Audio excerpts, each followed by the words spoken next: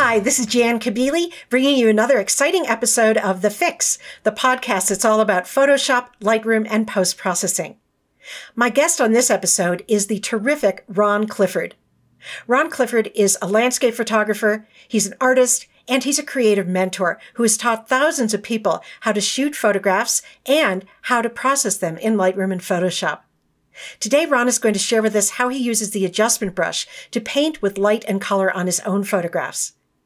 Before we get into this episode, I want to remind you that we're building up a terrific library of past episodes of TheFIX, and that you can go back and watch any of those you've missed at thisweekinphoto.com/TheFIX or on the TWiP YouTube channel. And if you want to catch every episode in audio format, be sure to subscribe on iTunes. To do that, go to iTunes and search for TWiP TheFIX, and TheFIX is all one word when you search. So now, let's talk with Ron Clifford. Hi, Ron. Hi, Jan. Ron, you are such an experienced coach and mentor. You've taught thousands of people how to use Photoshop and Lightroom. I'm curious about what it is that you advise them to do when they're working in Lightroom and Photoshop. What's your biggest piece of advice? My biggest piece of advice, the thing closest to my heart about post-processing in general, but especially as it pertains to Lightroom and Photoshop, because I call those my digital studio, it's like an art room, is to keep in mind the idea of the word permission.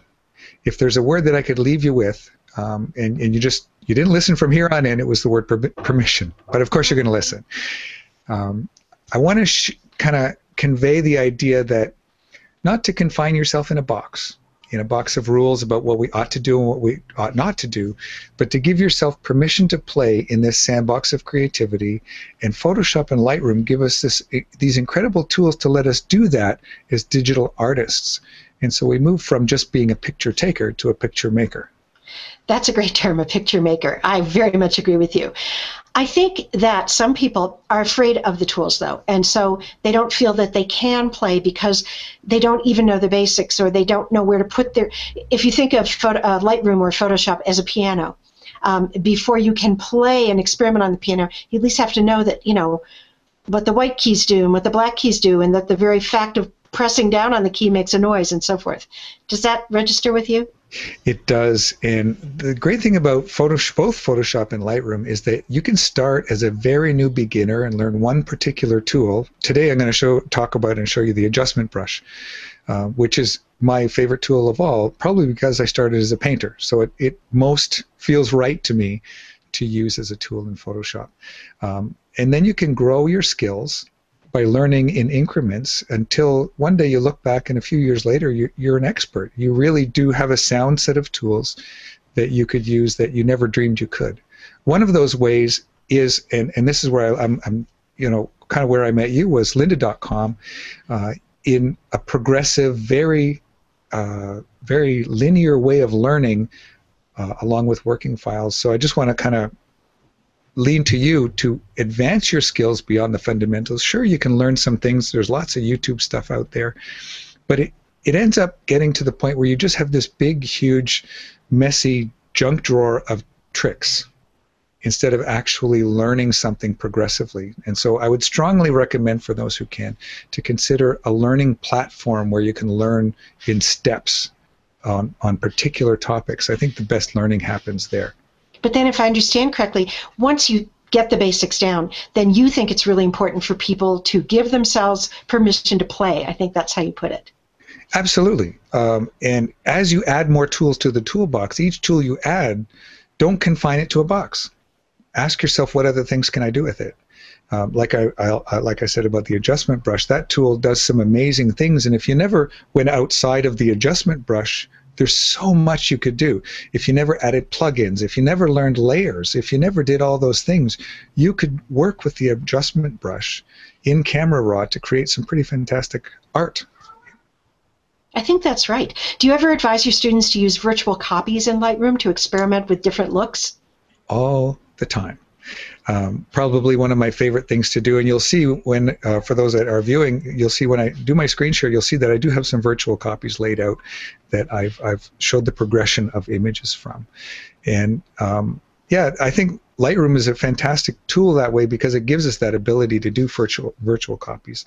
Um, I know there's tools in Photoshop. I don't use them, like snapshots. Something like, is it called a snapshot in Photoshop? Here I am, I do Photoshop, and I don't know the name of it. But it's something in Photoshop similar, but it's not the same. But do you also suggest using snapshots in Lightroom to keep track of, you get something to a state you like, and then you want to hold on to that and experiment further? Yeah, I've never gotten into the habit of it, but I know a lot of people that love using snapshots. I think it's just all in the kind of adapting Lightroom to the way you think and work. So virtual copies have been the way I work in Lightroom. When I do use snapshots, and this may help some people out there too, is if I'm ever doing retouching on a portrait, because I sort of approach it as each part of the person's face I'm working on separately. So if I get the eyes the way I like them, but I haven't yet dealt with smoothing the skin or whitening the teeth, I just got the eyes the way I like them, boom, snapshot it in Lightroom. That snapshot or that state will appear in the snapshots panel in the develop module. And then I can go ahead and work on other parts and know that no matter what I do, I'm not going to loss up the eyes, right? Because I can always get back to that time when I had the eyes right. And then then I go to the next, okay, now I'm going to work on the teeth. Now I have, my eyes are good and my teeth are good, snapshot. And I call that snapshot, good eyes and good teeth. Then I go on to the next, and that way you can always back up without having to go through a million history states backing up, which can get What a great idea. And the other thing too with Lightroom is it's recording the instructions, like the recipe, like your cooking recipe. It's not actually changing the file, and it's not creating a monstrous big file by creating multiple layers. And so it's a really great way to work. It is. I think that Lightroom is more intuitive for a lot of people than Photoshop. But again, it is not an either or. They are complementary, as you know. Yeah. I always tell people when I'm working with them creatively, I say, work with Lightroom. And when you discover that you can't do what you need to do anymore, then consider Photoshop. Lightroom does a lot. It really is a great and highly productive tool. But it doesn't do everything. And that's why there's both. They complement each other. I agree. You've worked with so many different students. I was wondering if you see things that students typically stumble upon, that everybody is doing the same mistake over and over or getting kind of stuck at the same, part of their workflow. Is there something that jumps to mind like that? I would say that speaking from a creative bent, when people are beginning to explore artistically their work and they're starting to do you notice a lot when they're doing composite work or they're doing portrait retouching, is that there's a general lack of the understanding of how light affects an object. And so they begin to do techniques and end up flattening or altering the way the light is naturally falling on a subject, and then it becomes immediately, it looks like a cutout, or it doesn't look like it belongs, or it doesn't look like it's on the ground. Probably the first thing that I notice with people who are beginning to experiment is that idea that they don't have a real comprehension of how light hits objects. And what I do recommend to a lot of students who are growing in that direction is to study that form, light and form in art, not so much in photography, but in art. Open up a book on how light affects form in art, and it can really go a long way to helping your work in Photoshop and in Lightroom. I think that's a fantastic idea. And that's probably why you're so good at it, because, as you said, you started out as a painter, right? Yeah. Yeah, I did. I was a painter all my life. When I was 10 years old, I knew I wanted to be an artist. It was an epiphany. It was just, I'm an artist from 10 years old. I remember the day it happened. And then as I went through high school, I was put into a bit of a conundrum because I discovered photography. And it opened up a whole new world, and I was in love with it. But I was of this opinion it wasn't real art. And drag me behind a bus, but that's what I thought at the time. And it took years for me to reconcile that and finally embrace digital art and photography as my choice, my chosen medium is digital art photography, and using Photoshop and Lightroom as my studio. And these days, what are you shooting and processing the most? What kinds of photos? It's depending on the season, it goes 50-50 between portrait work, contemporary and documentary portraiture, a bit of high fashion, and landscapes. I love to shoot landscapes, and I think even one of the images I pulled up is a floral. Yeah, you'll see how I work kind of before and afters with landscapes and a demonstration on a floral. you lead workshops, right, where you do landscape shooting? Isn't that right? Yeah, I do. In Ontario here, I'm very fortunate to live in Ontario, just like you're fortunate to live in Colorado. I have an amazing landscape in my backyard, and so I do lead seasonal workshops.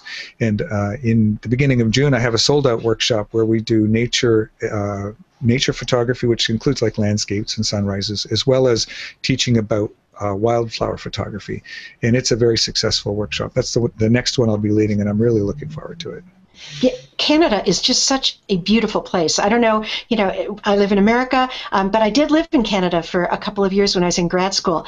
And I had the great opportunity to spend every summer up in the North Woods there, not far from where you are, I think, Ron. It's just so fantastic. And even to this day, it remains fairly pristine. Yeah, I don't have to drive very far to be in real wilderness. And I wish living here, I take it for granted a bit, but the last couple of years I've really made use of it, and I travel a lot, especially in the winter. I love winter photography. Winter photography, but you got to dress right. You do have to dress right. And speaking of winter photography, I'm just going to throw this one out there. I haven't even announced this, like my local people know. I haven't even announced it publicly, but I have had the great pleasure of being invited to be part of an Antarctic photography symposium teaching landscape. And it's going to be in November and December of this year with One Ocean Expedition. So I'm part of a 5-member kind of classroom on an icebreaker, and it's going to be just an incredible journey. Oh, fantastic. Now, can other people join you on this, or it's just the 5 of you?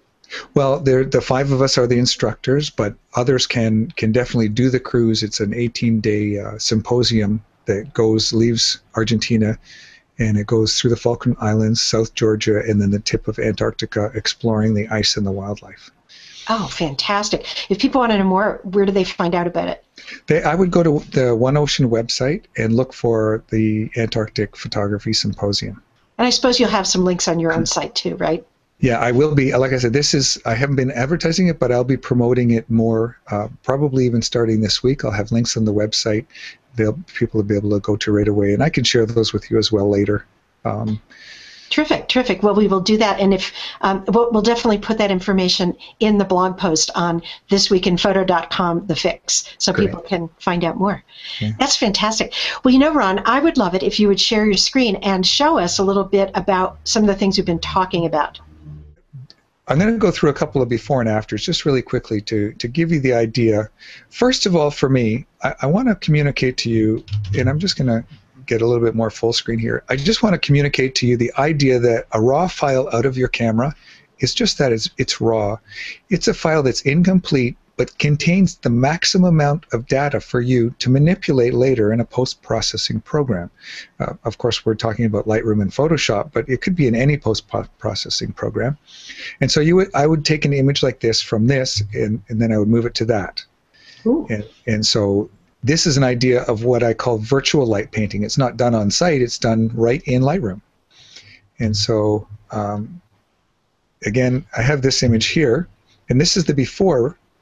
And outdoors, you can only control the light so much. You can't always make the perfect image. You don't have that available to you. But if you get an image with all the information in the file, you can move it to something like that, where you focus more on the orchid and you bring out the story a little bit better. Actually, I'm going to just open up down here so I make sure I go in sequence. The other way that happens is I was in British Columbia a couple of years back, and we were on the UBC endowment lands, and there's some old growth forest. Actually, the tree that you see above here, you'll have to ignore that little warning, but the tree that you see here is actually growing out of this dead tree. This isn't a live trunk, this is a dead multi-century trunk where new growth is happening.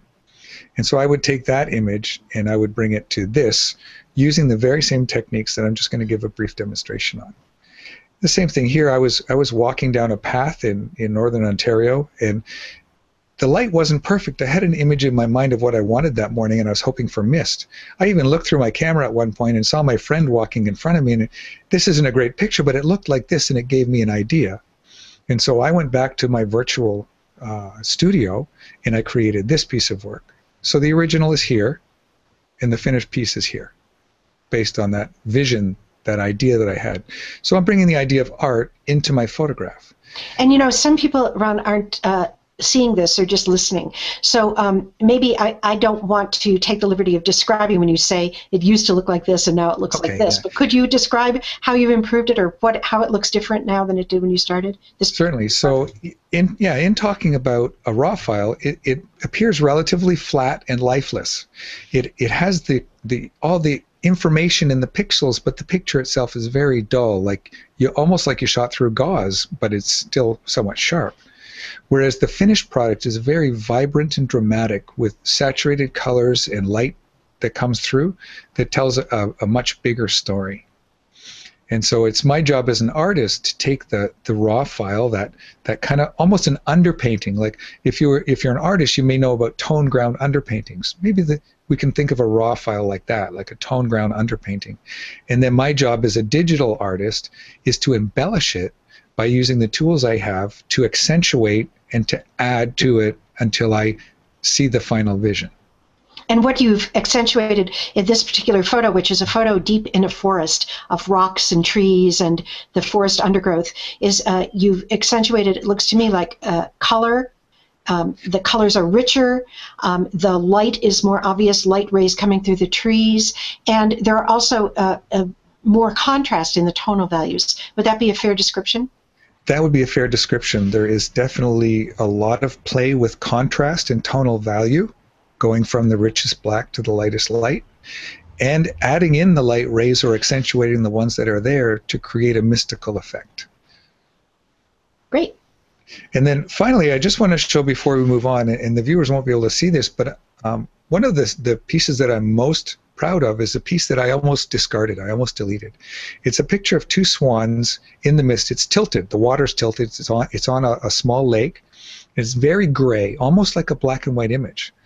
And it was tilted, and I thought I didn't get the picture, and I was ready to hit the delete button. And something inside me said, no, let's see what I can do with this image artistically.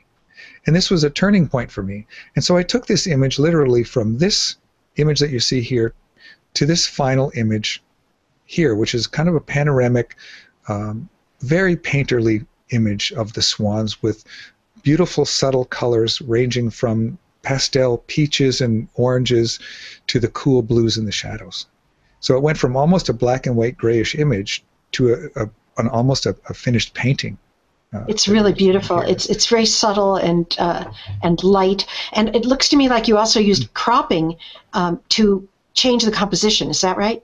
Yes, I did, and I do very often. I don't maintain aspect ratios religiously. I encourage people to crop it the way that works best.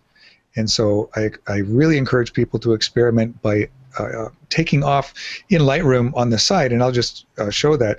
Crop tools, they give us, we can unclick the lock button in our crop tool so that we can move the aspect ratio away from what it originally was. And I just wanted to show that there. I just unclicked the lock so that I could actually move my crop in any direction that I want to, so it doesn't maintain that aspect ratio. And I encourage people to do that all the time. That's a great idea, especially for landscapes. I very much like the sort of panoramic aspect ratio that you have in this photo. I don't know the exact numbers, but it's something like, 16 by 9 or 16 by 10, where you have kind of a shorter but wider take on the scene. Yeah, and I do that with landscape quite a bit. Even in that forest scene that I had mentioned from the original shot, the BC forest, the final shot is, I did change the aspect ratio. I think it is 16 by 9, which is more cinematic. I find I love shooting vertical. It's actually to a fault. A lot of my best images are vertical, but I don't always bring them into demos. But when I do shoot horizontally, I very often shoot in a more panoramic or crop to a more panoramic final view. I've had some landscape photographers tell me that they often shoot a wider scene than they think they might want to keep in the end, because then you can change the composition in Lightroom or in Photoshop, whereas if you don't capture enough, you can't. Do you do that? I do that. Let me, and I'll show this for the ones that are viewing this. This original image is a bit wider than the crop I wanted to finish on. I actually backed up intentionally more when I stopped at the scene, and then I backed up several feet. I took the image, and then later in the final crop, especially in taking out some of the sky, which had been a distraction. When you see the final crop, it's just a little tighter at the bottom, a little tighter at the top. It hasn't taken anything off the sides, but it gives us a more direct feeling to the path. I think that's great. That looks so fantastic. And you mentioned a very important point about the sky. Foreground exposed properly, the sky is overexposed, too bright. You don't see detail there. And a great way to deal with that is to just crop it away instead of trying to manipulate it and making it look kind of unnatural. Yeah, you bring up a really good point, and one that I make often, very often, is that I'll ask my students, what story you're trying to tell me? Because if the sky really has no interesting detail, why not make it all about the foreground and maybe just have a sliver of the sky?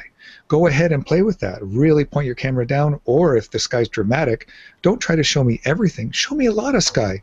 Turn your camera up and just leave a sliver of the horizon to make it all about the one thing. And it makes for very powerful images. Great tip. Yeah. So I'm not sure how we are for time, Jen. I did want to show just a really short demo of how I use one particular tool almost to excess. And it's a tool that you don't need a great deal of understanding about. And it can be used both in Camera Raw in Photoshop and here in Lightroom. Go ahead and show us. We have 10 minutes or so left. Oh, great. So I'll be able to share a little bit of that. And then I'm going to show you how those steps that I did, just a few of the steps of using that very same brush tool and what I'm about to show you worked in creating that swan image. But first, let me switch to this image of the orchid here. And I'm just going to go down here. We'll go into our develop. We are in our develop module. And so what I'm going to show you right now is this, not every step, but the kinds of things I do to bring an image from the before, which is here, to the after, which is here. Now this was shot outside. I just put one of my, you get a scrim that's kind of black on one side, could be a reflector on the other side. And that's what this is. It's my big portable scrim. And I just put it behind the plant, and it was on a cloudy day, and I just shot it. And I knew later that I could do some adjustments. So let me do a really quick demo of what I'm talking about, working with primarily the adjustment brush, but the first thing I'm going to do is set my black. And literally in this image, all I'm going to do is take my black slider down, because the original image is kind of grayish. Remember, a raw image has detail, all the detail I want, but it's a flat image. So our black is not black, it's kind of gray. So I'm going to take my black slider and I'm going to pull it down until I get a black background. But my flower itself and petals are still rather dull.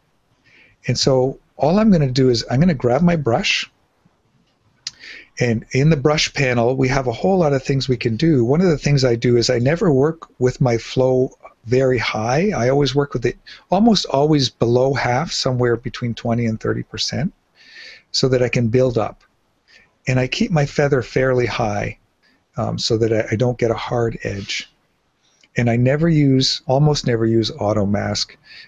Sometimes people find it helpful. I find that for the technique I'm going to show you, auto mask isn't necessary. And so then I go back to all these beautiful adjustments they leave us. We can do effects with our temperature and our tint, and then most of the other settings like exposure, contrast, highlights, and shadows. I think the first thing I'm going to do is I'm going to boost up a little bit of contrast and a little bit of exposure, but I'm going to overdo it. And this is something I want to encourage you to do when we're working in Camera Raw, because we can always go back and change it, overdo it to see what you've painted on, and then come back and turn it down. That's a great tip. I noticed some people being sort of afraid of the sliders, and I'm like, hey, you can't hurt anything. Drag those sliders far so that you can really see what you're doing. Yeah, so the first thing I'm going to do is I'm really going to see where it's affecting. So I want to bring some contrast and exposure to add dimension to the petals. And so I'm just going to change the size of my brush to be kind of like where I want.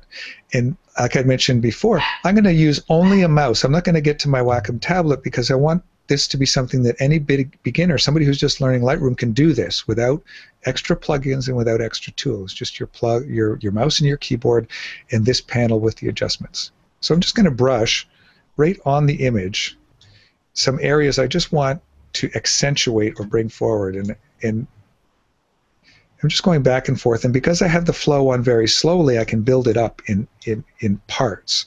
And so I'm just going on areas where I want the highlight to come forward. those things to come forward there. I probably want this petal to come forward. That flow setting kind of makes the brush act like a, what is it called? The spray can. Like an airbrush. Yeah, an airbrush. Yeah. Yes. That's right. And so I'm just changing the size of my tip so that I can brush in smaller areas where I know I want this particular technique to go.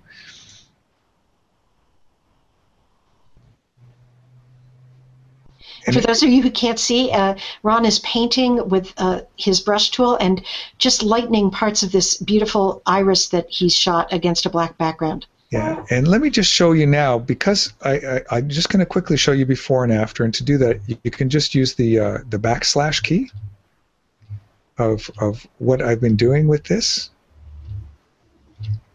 So it's actually going back to it's a virtual copy. It's not letting me show you before, so I have to do it a different way. I have to turn this off and on here. So there we go. One of the things that Lightroom does is if you're working on a virtual copy, when you show before it, it shows the original, not the virtual. And so that's what was happening there. So right now I'm turning on and off my panel, my brush panel. And you can see it's a little toggle. They call it the toggle switch. Toggle switch, yeah. At the bottom of the adjustment brush. And so you see all the things that I've just done. And now I can go back into the panel and play with these a little bit. For instance, I can add maybe a little bit of clarity to where I was brushing. And certainly I want to add a little bit of saturation. And I can play with how much contrast I've been adding. And you just watch me move that. And so I'm actually not going to add contrast. I'm going to minus the contrast and up the exposure just a little to give it a painterly look. And then I can just click New and start over again. I'll double-click my effect. And let's say this time I want a little more saturation, contrast, and again, maybe a bit of exposure, just to create that form where I think light should be hitting more the front of my orchid and more of this petal here where naturally the light would be making it move forward a little bit more. Here the light would hit it a little more. And I'm being just really quick and kind of... I would be more refined if I was doing this like for realsies, right? I just want to show you the effect. This looks pretty real to me. This is really beautiful. And it's interesting when you're doing this all on a single adjustment brush pin. You have not even added multiple pins, and you're still getting these wonderful... Oh, you did actually. I did add one more pin. I hit the new button, and I added a pin. So, and that's what you can do. You can add multiple pins just by hitting New and starting fresh again with a new adjustment. And I would recommend doing that so that you can go back. If you've really messed it up, you could delete a whole pin and just start over again, because that happens sometimes. And so I'm just going to go down again and hit before and after and show you again how far we've come with that. And so it's giving dimension and a painterly look to the image. You can take this to an extreme, or you can make it more subtle. And you can always go back into any one pin, and you can go in and change that adjustment any way you want. Like I can just move my adjustments up and down. So don't be afraid of overdoing your adjustment and then coming back in and changing the effect a little bit. Just play and go ahead and experiment. Go ahead and play with highlights and shadows and just, this is how you learn. You want to play with this and you want to experiment with these different things you can do. You might want to reduce or remove sharpness, or reduce or enhance the noise. I'm going to reduce noise in this. This mostly looks to me like painting with light and painting with a little bit of color, but primarily painting in and taking away light from different areas of the photo. That's right. And the last thing I'll leave you with on this is I'm going to click a new one, and it is painting with light. Here I'm just going to paint with color. I'm going to take my saturation and move it up and shift my color temperature, for example. So now I'm not changing the exposure. I'm just painting on this pink. I want to change the pink of just the flower part, just the one color I'm working on, really. And I can go there and I can play with the tint of that. You can see here, and I can move that around. I can play with the temperature of it, so I can make it cooler or warmer. And if you go too far, you'll know it. So I want it a little bit warmer, and the saturation of it, really bring the saturation of that color up. And so that's, just basically in a nutshell, how I want to encourage people to use the adjustment brush in Lightroom or Camera Raw to begin to play with light on their image and play with the adjustments that are made available. This is a great way to learn those adjustments and what they do in a fun way. Fantastic, Ron. This is such a good example of the point you were making earlier when we were before you were sharing your screen. We were just talking about the importance of experimenting and using these tools as an artist would. It's not so much a matter of walking through steps of recipes and techniques. As long as you know the basics, you know that there is a brush and that you can add pins to the photo, each pin representing a different brush, and then change the parameters on that pin. Once you know those basics, then you can really act like an artist painting a wonderful work of art. That's right. And if I can leave you with one thing to really keep in mind is to keep your flow low and build it slowly, rather than trying to do it all in one stroke. Fantastic.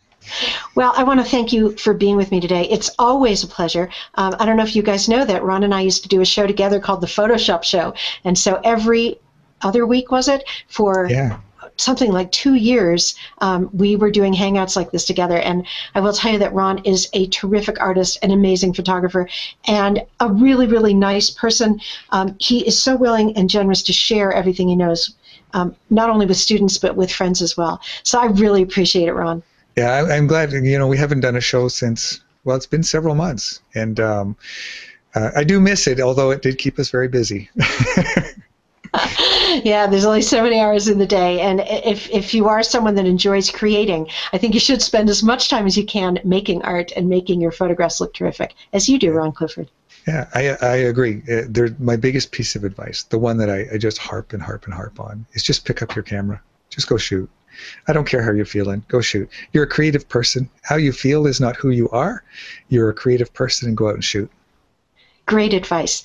Now, before we go, I want to make sure people know where they can find your work online and your whatever you're up to, and where they can find out more about that. Yeah, the best place to find me is on Google+. Just type in Ron Clifford. I'm the guy in the orange jacket at the tiller of a sailboat, or at ronclifford.com. That's not hard to remember. Those are the two places that are best to begin to explore what I'm doing, the work that I'm putting out there, and what I have to offer.